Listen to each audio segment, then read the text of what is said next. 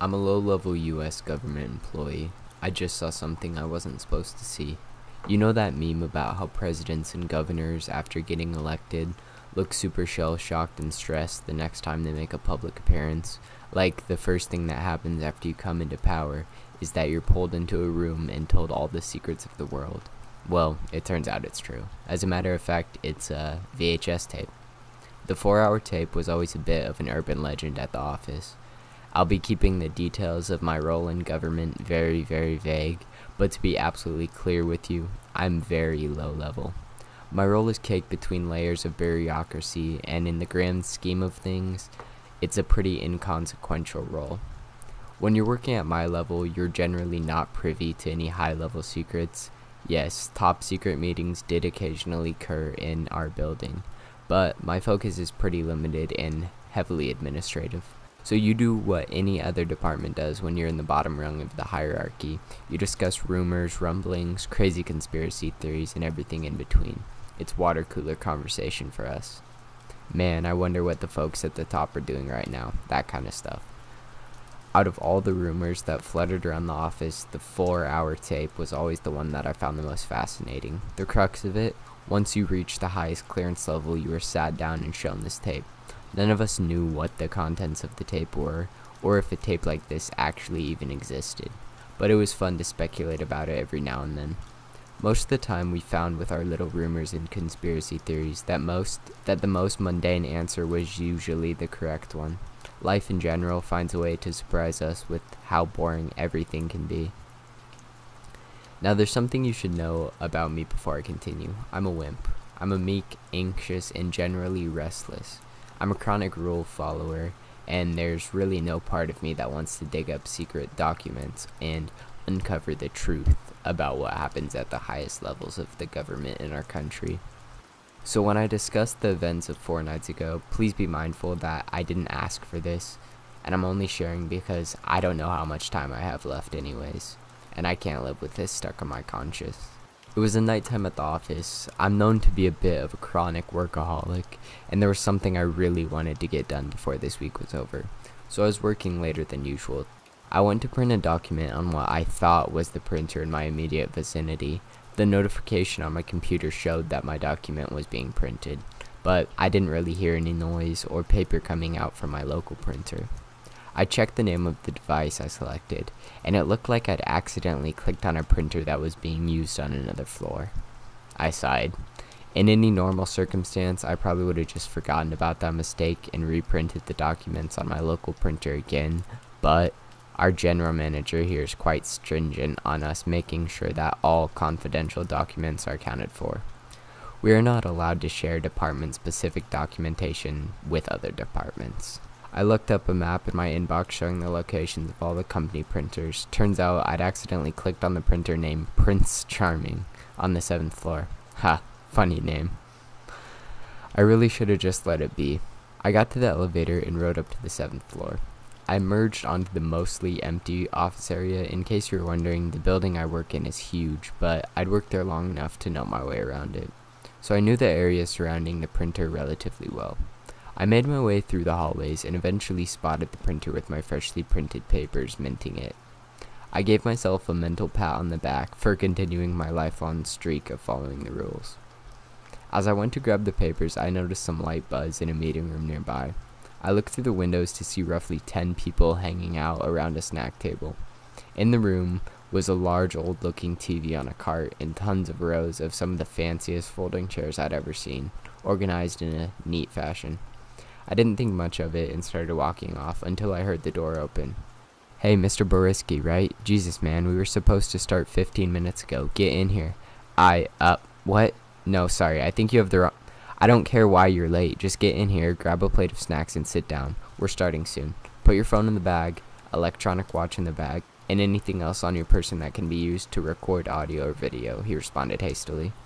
Something about his sternness and tone short-circuited my brain. For guys like me, there's a third option beyond fight or flight. It's called just go with it until it's over, also known as the captured rabbit strategy. I put my phone and watch in the bag, and I meekly tried to butt in with another. "Sir, I'm not Mr. Boriski," but he had already pulled me into the room at this point. He closed the door and walked by to the front of the TV. I thought about making a break for it, but I decided to see it through at this point, hoping deep down that whatever was happening was as inconsequential as my job was. Everyone had their snack plates and were heading to their seat. I awkwardly grabbed a muffin from the side table, put it on a napkin, and took a seat in the very back row. Everyone was spaced out from each other. It didn't seem like any of these folks knew one another. I quietly sighed at the thought of having to sit through some sort of boring informational seminar or irrelevant training session. After a few minutes of everyone settling in, the man who originally brought me into the room started talking. There was an equally serious guy standing next to him and a Secret Service looking fella standing in the corner. Huh? I started wondering to myself why we were going to watch a video off a very old school looking TV. It felt like I was back in elementary school or something. Alright, I need you to do a final run through before we get started, the man at the front said.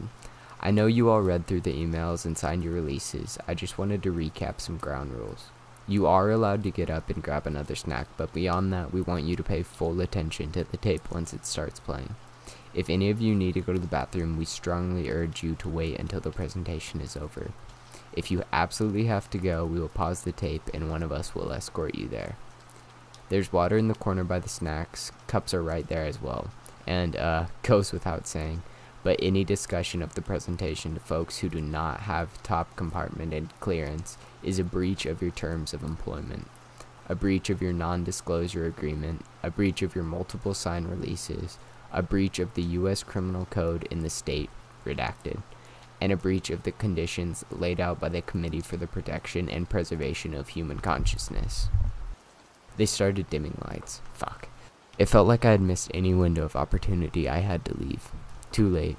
That committee name he highlighted sounded way above my clearance level. One of the men at the front of the room pulled out a VHS tape from a bag and very slowly and securely put it into the VHS player. He pressed play. I took a deep breath. Those water cooler conversations I'd had with my coworkers were starting to float to the top of my mind, but I quelled them. There was probably no need for panic. It was just a stupid government meeting, right?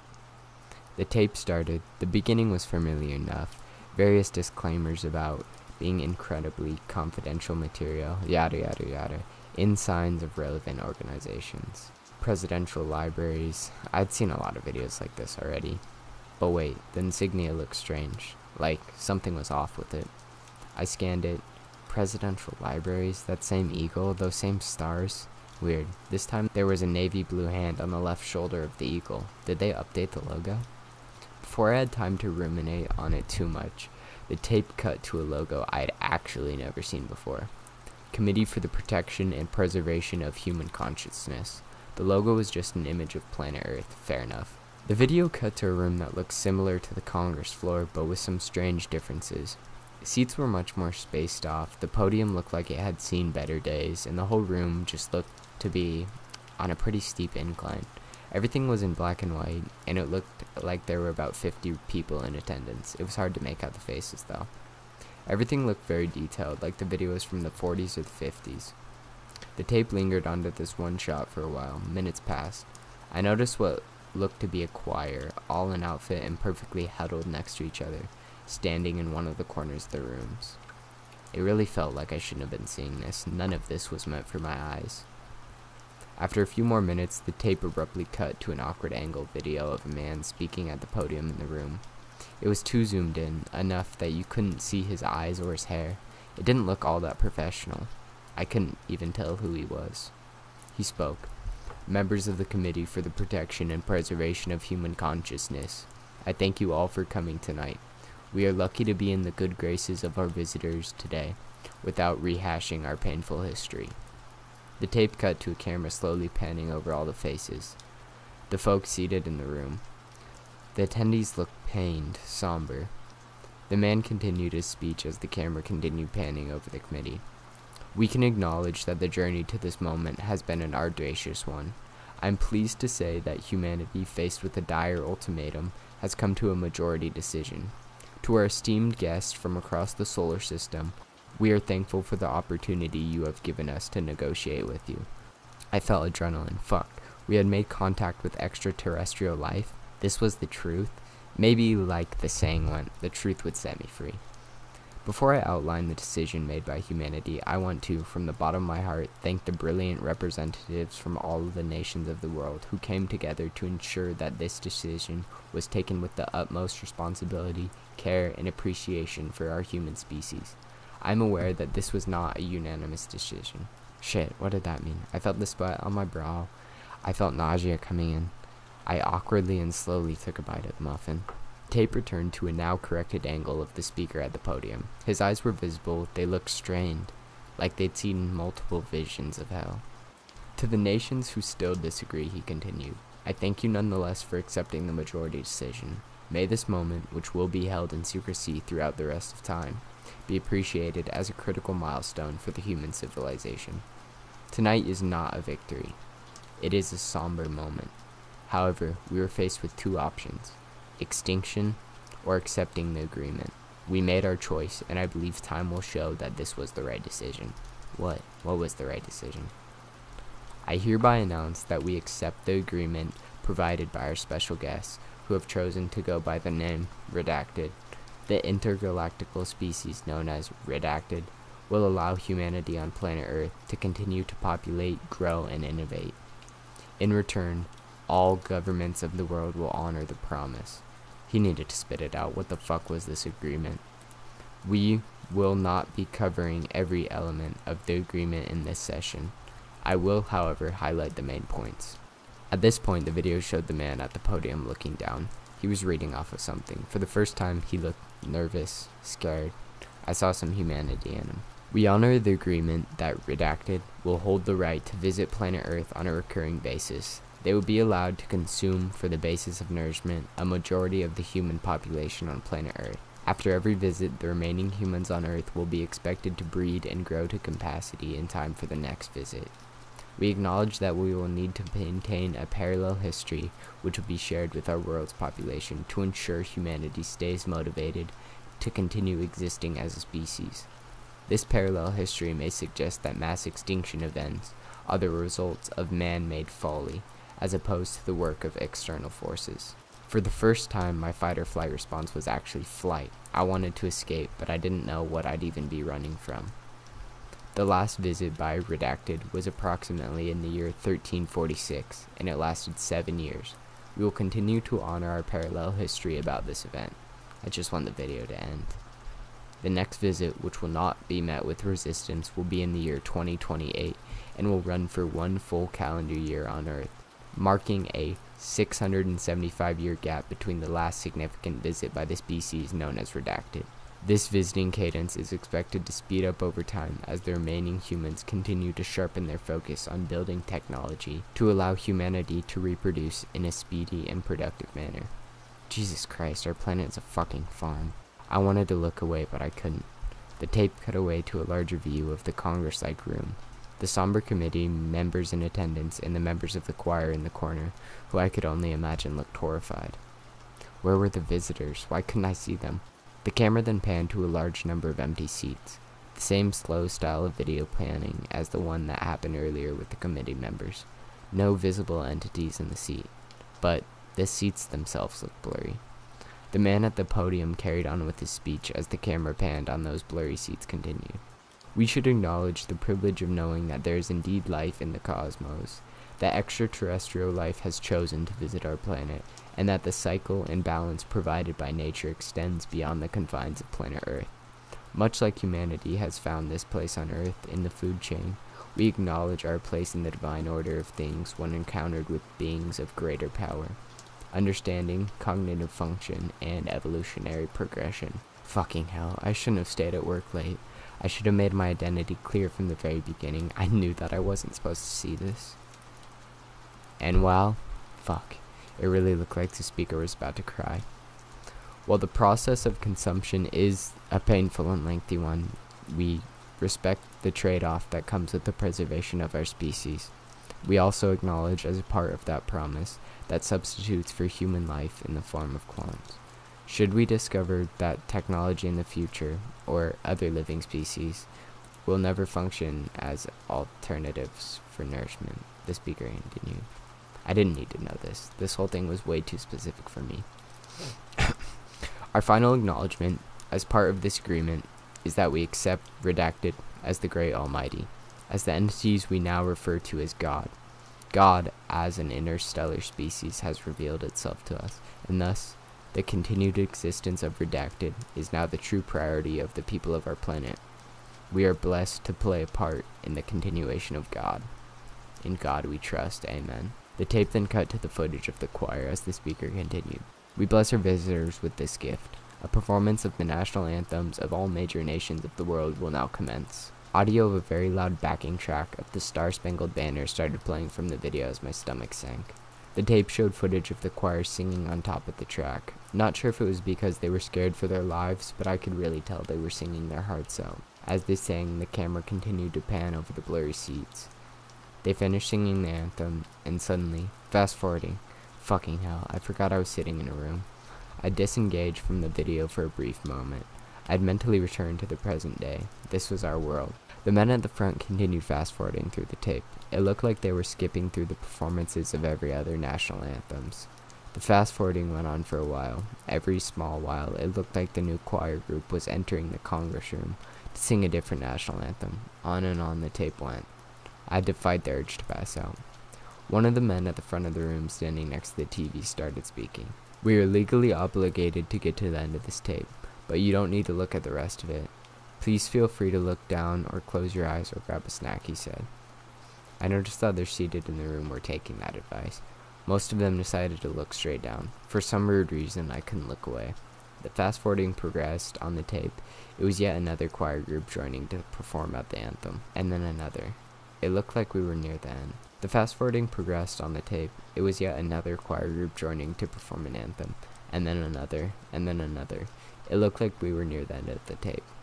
The fast-forwarding now showed a conversation between the man at the podium and another man who was whispering in his ear. The man at the podium was vehemently shaking his head, and the other man continued whispering.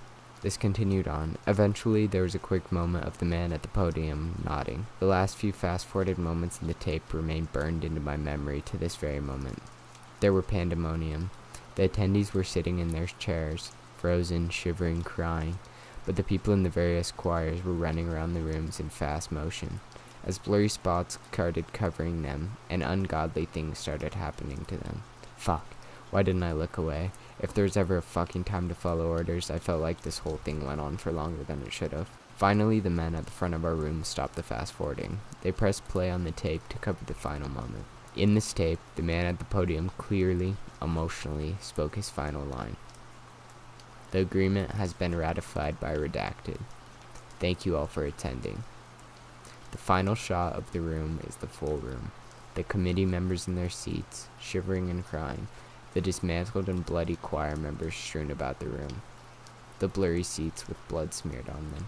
The video then cut away, back to the same insignia on a backdrop. The presidential libraries, that eagle, those stars, and the navy blue hand on the wing of the eagle. The lights in the room turned on, and the rest of the night was a blur. The men at the front of the room told us it was best for us to sit for an hour to digest the information. No discussion about the video was allowed to take place. When we were ready to stand, we were allowed to leave and go home. They gave us some pointers on how to accept the information over the coming weeks. Things like taking long walks, exercising, watching a sitcom. I wasn't worried about them realizing I wasn't supposed to be there. If anything, I felt a strange camaraderie with everyone in the room. We all truly were in the same boat.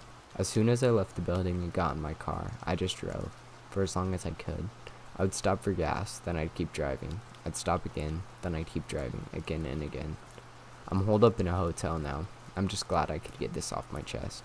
The funny thing is, all I can think about was the length of that stupid tape. While I can't confirm, I feel like if it were played straight through without fast forwarding, it would have only been 3 hours. I wonder if the 4-hour tape rumor came from the fact that we all needed an extra hour to digest the information. And now you're probably wondering, why don't I name the species that is going to spell humanity's doom throughout the rest of time?